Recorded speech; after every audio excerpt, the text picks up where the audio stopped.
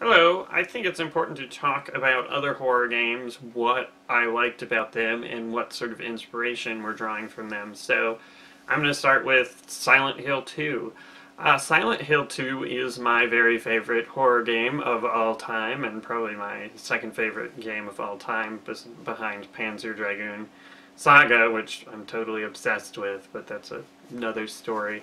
And the game is absolutely brilliant, and the amazing thing about it is just the atmosphere. Like, if you, I can totally tell the difference. I mean, well, of course I can tell the difference, but like, I'm trying to find the right words, but basically, when you play a Silent Hill game, especially the old ones, there's just this oppressive mood and atmosphere, which is difficult to define. It's hard to point to something in the game and say, well, is it the fog? Is it the music?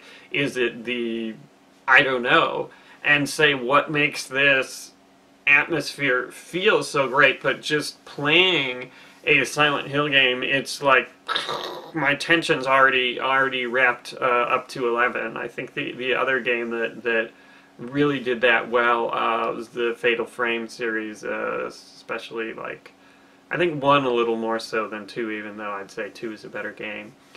Which I guess I can discuss those games later. But just this tension, the mood, and then the other great things about Silent Hill 2 is you feel pretty vulnerable. I mean, you get weapons, but they control like crap, and it's difficult to do any sort of combat. And I think that works for the game.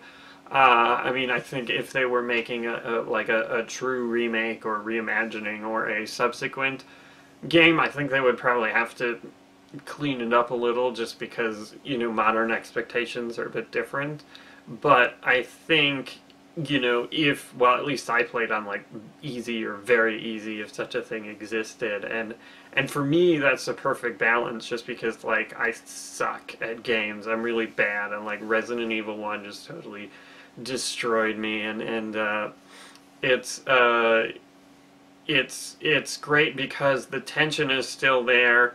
I still feel that I'm threatened by these things, even though, you know, I'm able to get through the game without too much trouble. And that's definitely, well, certainly we're trying to emulate the atmosphere of Silent Hill.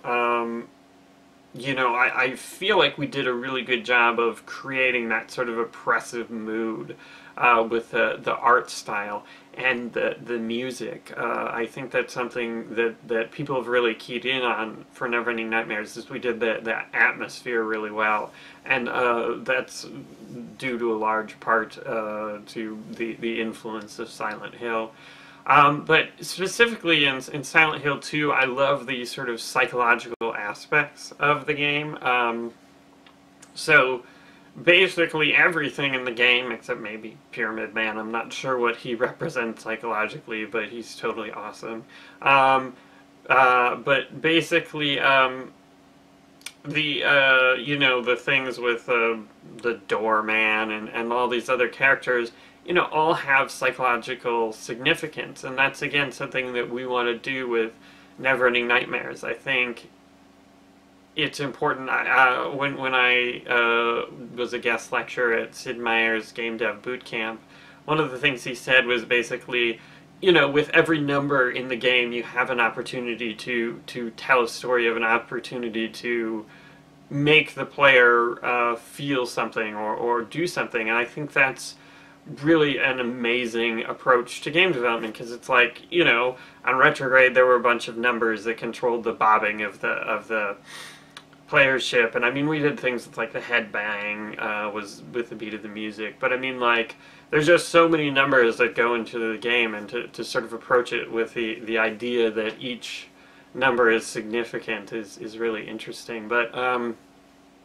and definitely a good idea, although at least for me it almost makes me, you know, worry and obsess too much, so I try not to do that. But like with Silent Hill and 2, you know, what I'm saying is that essentially I have the opportunity to tell more of the more about the psychological state of the character with every enemy. So instead of saying this is scary because XYZ, I approach things like, what sort of information do I want to reveal about the character? What are his fears? And so that was heavy inspiration from Silent Hill 2.